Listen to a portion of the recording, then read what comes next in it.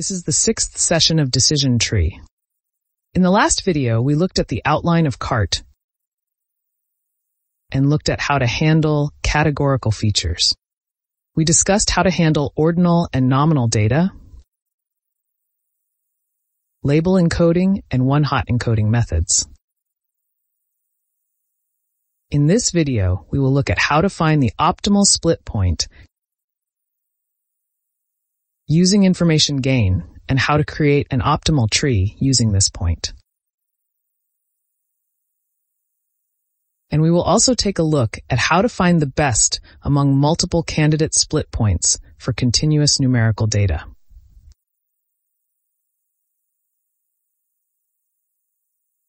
This time, let's use the information gain to find the best split point. Information gain is calculated using entropy, or the Gini index. The calculation of information gain is the same as in ID3. The data to be used is part of the Titanic dataset. There are two features, PCLAS and sex, and one target class survived. This data is shown in this figure. This is the root node. The PCLAS feature has 1, 2, and 3. And the sex feature has female and male.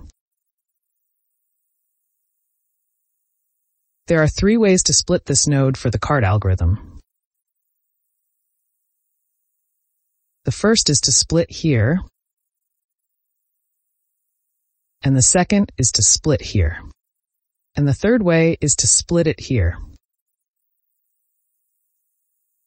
As such, there are 3 candidates for splitting the root node. Our goal is to find the most efficient splitting point among these candidates.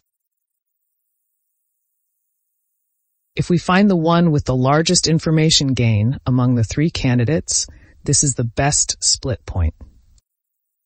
To calculate the information gain, we first calculate the Gini index of the root node. The Gini index calculation is the same as seen in ID3. There are a total of 18 pieces of data in the root node and 8 blues. And there are 10 reds. Therefore, the Gini index of the root node is 0.494. This time, we will calculate the Gini index and information gain for each split candidate. The first candidate is this point. Data points with PCLAS less than 1.5 are in this area. There are 6 pieces of data in this area, 4 blues and 2 reds. So the Gini index is 0.444.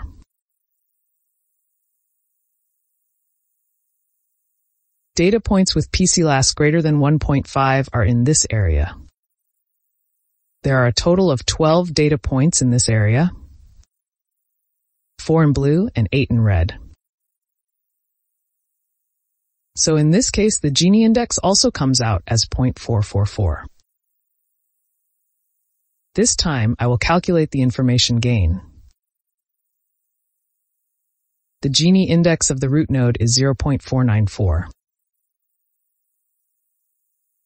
If we subtract the weighted average of the Gini index calculated above from there, that is the information gain. Next, let's calculate the information gain for the second split candidate. The second candidate is the point where PCLAS is 2.5. Data points with PCLAS less than 2.5 fall into this area. And when calculated using the above method, the Gini index is 0.496. Data points with PCLAS greater than 2.5 are in this region, and the Gini index is 0.408. And if you calculate the information gain, you can see that it's 0.032. Lastly, let's calculate the information gain for the third candidate. Data points with a sex feature less than 0.5 are in this area. There are a total of 11 pieces of data in this area, 4 blues and 7 reds.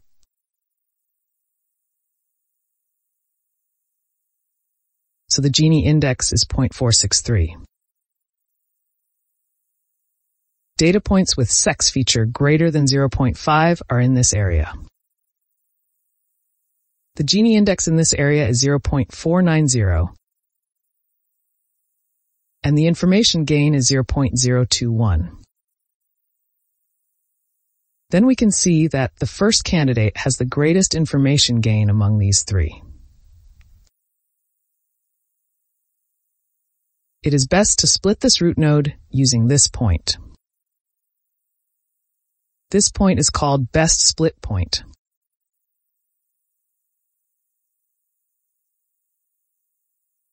Now let's create the following tree. Using the best split point found on the previous page.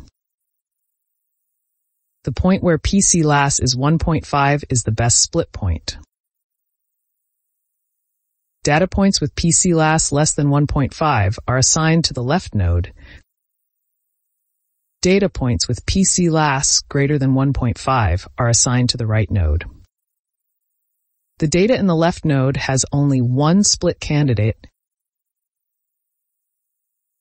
so this is the best split point.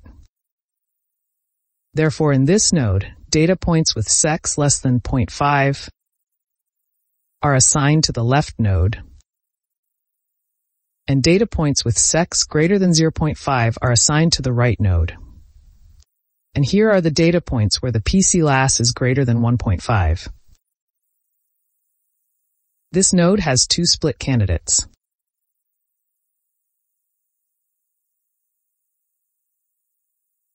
We need to find the best one of these.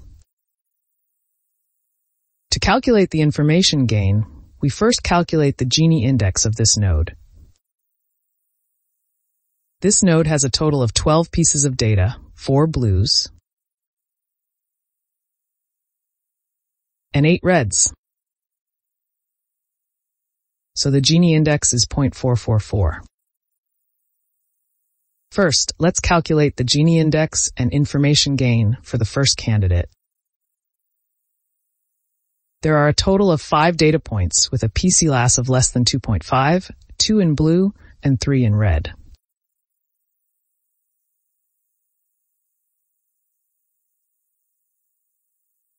Therefore, the Gini index is 0.480. And the Gini index for data points with PC_LAS greater than 2.5 is 0.408. Then the information gain for the first candidate is 0.056. Next, let's calculate the information gain for the second candidate. The Gini index for data points with sex less than 0.5 is 0.278. And the Gini index for data points with sex greater than 0.5 is 0.500. Then the information gain for the second candidate comes with 0.105. Of these two, this is bigger. Therefore, the best split point of this node is here.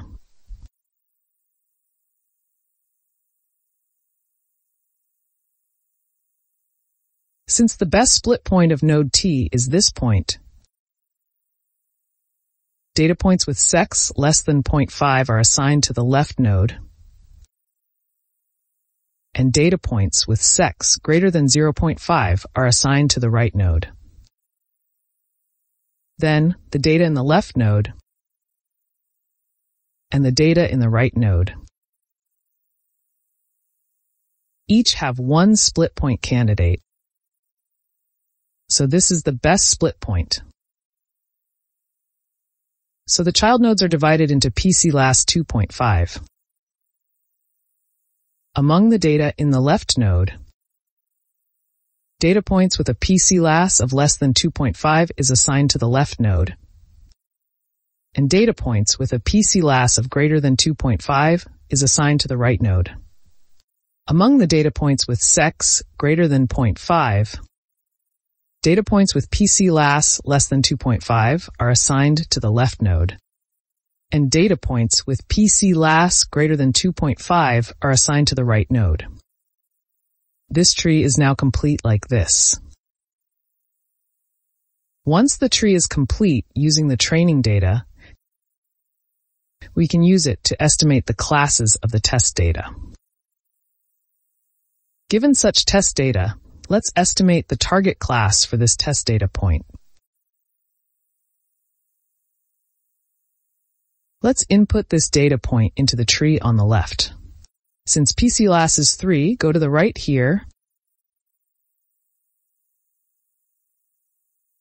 and if sex is female, it is 1. So here we go to the right again. And PC-LAS is 3, so we go to the right again. Therefore, this test data point belongs to the last leaf node. The target class of this test data point is estimated to be 0, because there are a lot of red. Since 3 out of 4 are reds, this estimate is about 75% accurate. In this example, only a part of the Titanic dataset was used. So PC-LAS was used as the first split condition. However, if you use the full Titanic dataset,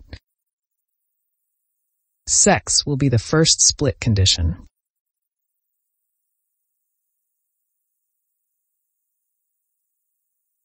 This time, we will look at how to find the optimal split point for numerical data.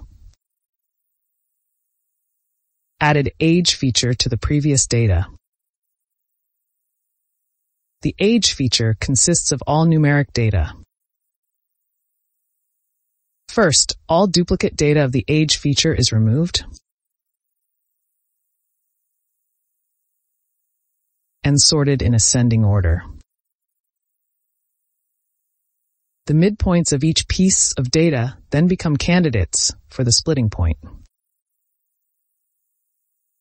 For example, if you use this candidate as a split point, we can split it into the left node and the right node like this. Second, we use the average to calculate the midpoint of each data point. This point is the first candidate for the split point.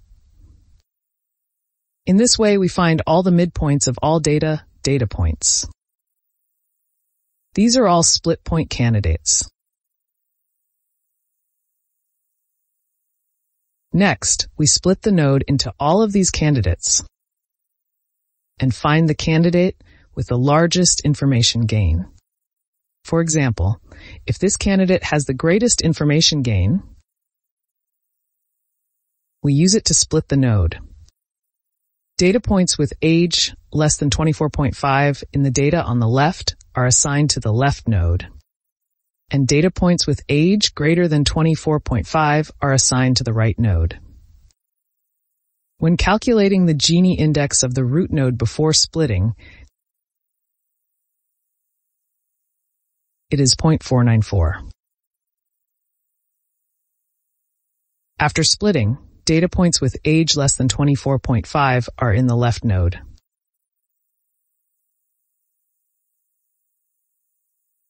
This node has a total of 6 pieces of data, 1 blue and 5 reds. And the Gini index is 0.28. Data points with an age greater than 24.5 are this data, and the Gini index is 0.486. Therefore, this candidate's information gain is 0.077. And the information gains of the 3 candidates calculated on the previous page are as follows.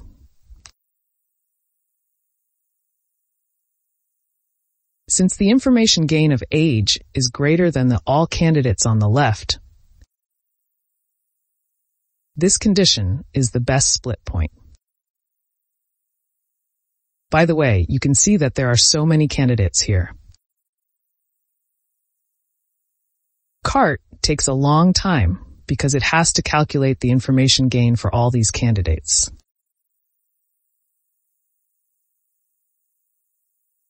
Therefore, having large amounts of data can cause problems.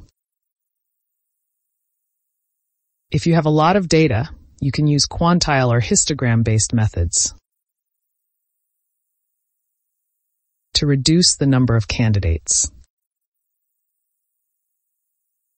However, these methods allow you to find approximate split points rather than optimal split points. You can also use parallel processing to speed up finding the best split point.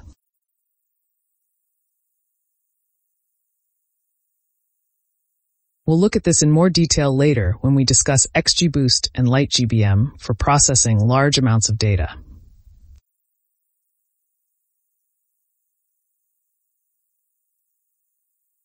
So far, we have discussed how to use information gain to find optimal split points and generate optimal tree.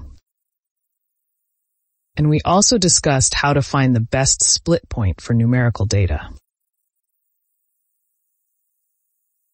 In the following video, we'll write code that creates CART tree using these methods. Then we'll apply this code to classification. We'll create binary trees directly through recursion and perform the classification, and use scikit-learn to do the same thing, and we'll compare the two results.